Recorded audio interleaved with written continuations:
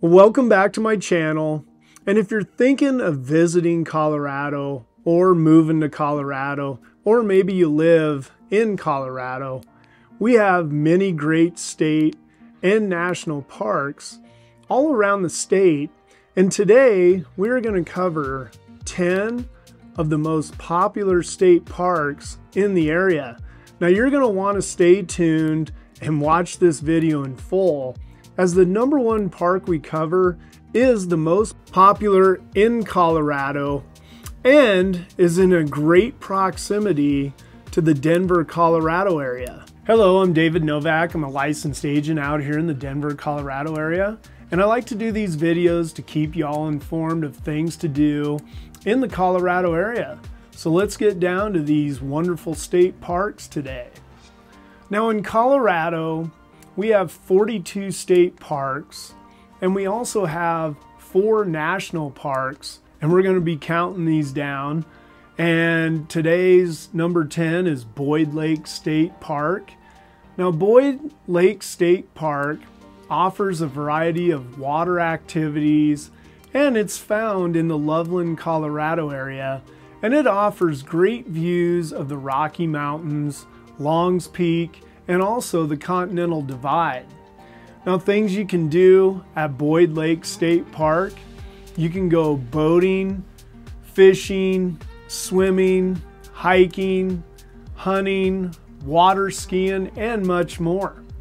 Now you can camp year-round at Boyd Lake State Park, and you can choose between sites with electrical and also basic sites.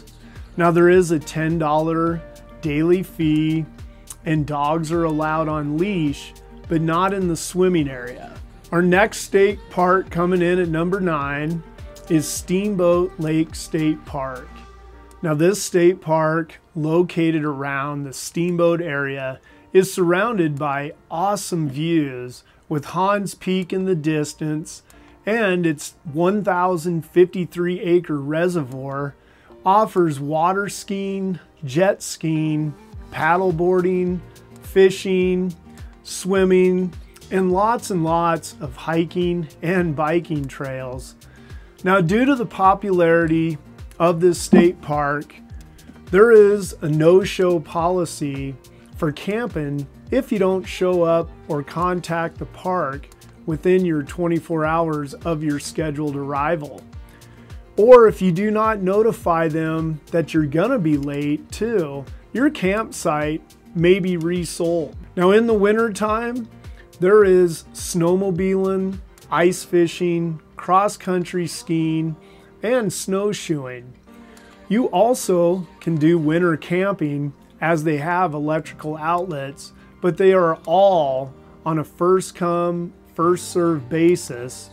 And you can also make reservations 6 months in advance and stay up to 14 days. Boat rentals are available, and the price to get into this park is $9 daily, and also dogs are allowed on a leash of 6 feet or less. Number 8 on our list is Golden Gate Canyon State Park. Now this state park is located 30 miles west of Denver, and you will have 35 miles of trails that take you through forests and give you all types of views of the surrounding foothills. Now you also can mountain bike, fish, and hunt, and then the winter time you can cross-country ski and you can snowshoe, and you also have all types of wildlife, including moose, bears, and eagles. Now one thing to note, hunting is allowed on the Jefferson County portion from Labor Day to the first Friday prior to Memorial Day, and hunters, you need to make reservations 14 days in advance, and it is limited to 15 hunters a day. Now the daily pass is $10. You can also rent cabins and yurts for an additional fee. Number 7 on the list is El Dorado Canyon State Park. This state park is a true hidden treasure right in Boulder's backyard. This park was actually selected one of the 10 best state parks that you can't miss by smartertravel.com. Now, El Dorado Canyon has over 500 technical rock climbing routes, and people come from all over the world to test their skills on its golden cliffs. Now, there also is mountain biking and hiking for all skill levels, and in the wintertime offers cross-country and snowshoeing. And please note that El Dorado Canyon State Park is a day use only park. You can have vehicle reservations May 15th through September 15th on the weekends and the summer holidays, but this is a highly visited park and is extremely crowded. Now, dogs are allowed on a 6-foot leash or shorter, and there is a $10 vehicle fee per day. Number 6 on the list is St. Vrain State Park. Now, this state park is a family-friendly destination. It's an easy drive from Denver or Fort Collins, and St. Vrain State Park offers over 604 acres of land with 152 acres of water with stellar fishing, camping, hiking, birding, and also great photography spots. You do have your choice of 87 campsites available year-round, and there's a $9 fee to get into the park. Now, dogs are allowed on a 6-foot leash or less, but they are not allowed in the waterways. Now, number 5 is Roxborough State Park, and this is one of Denver's best backyard jewels. Short drive from Denver with around 4,000 acres of red rock formations, a variety of wildlife from black bear and mule deer, and it is also designated an important bird area by the Audubon Society. Now, the main activity here is hiking, as no bikes are allowed and all visitors must stay on the trails. Now, please note these trails are extremely muddy, so come prepared. There is a $10 fee and no dogs are allowed. And also note there is a doggy daycare, which is called a Dog's World, that is right by the park, and they'll offer you a discounted price for boarding with a valid park pass permit. And again, there is no camping, no mountain biking, no horses, or any rock climbing at all here. But you do need to check out Roxborough State Park. Number 4 on the list is Ridgway State Park. Now, this great park is only 15 miles from Ouray, which is considered the Switzerland of America with the awesome San Juan mountain range, and offers plenty to see and do.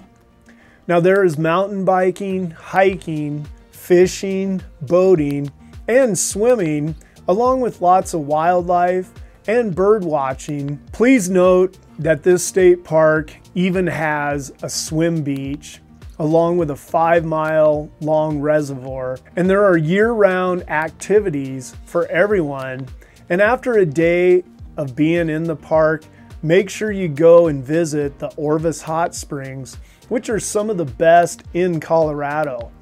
Also, please note Ridgway was voted top 10 RV park and campground per USA Today in 2020, and also Camper's Choice in 2017. Now, there is a $9 fee and dogs are allowed on leash, but not in the swim beach area. Number 3 on the list is Rifle Gap State Park. This is a 350-acre reservoir and some of the best boating, fishing, swimming, water skiing, and windsurfing in Colorado. Now, there is also a swim beach along with 89 campsites, which are open year-round, and it is 40 miles from Glenwood's Hot Springs, which is another popular destination. Now, there is a $9 fee and dogs are allowed on a leash. Number 2 on the list is Cherry Creek State Park. This 880 surface acre reservoir offers boating, fishing, camping, and also it is the closest park to Denver. Cherry Creek Reservoir also offers both motorized and non-motorized boats, fishing and swimming, also a shooting range, a stable, a 107-acre huge dog park, along with model airplane flying. Now, paddleboarding, kayaking, boating, jet skis are all allowed during the boating season, which starts April 1st. Now, there is an $11 vehicle pass, and the dog park is an additional $3. And please note, this is a very busy park during the summer weekends and holidays, so this can get very full and congested. Now, number one on the list, and this is considered the most popular state park in Colorado due to its location, and that is Chatfield State Park. Yes, this park is the most popular due to its location against the foothills, having the best hikes, and located right near Denver. Now, there are all kinds of things you can do at Chatfield State Park. You can go to the floating restaurant, you can do some bird watching, fishing, horseback riding. You can even take a hot air balloon ride. And there are also boaters of all types, along with boat rentals available, and also campers. There are 197 campsites, all with electric hookups and all within walking distance to the lake. There are also 10 group camp spots that you can reserve as well. Now, all these camp spots are open year-round.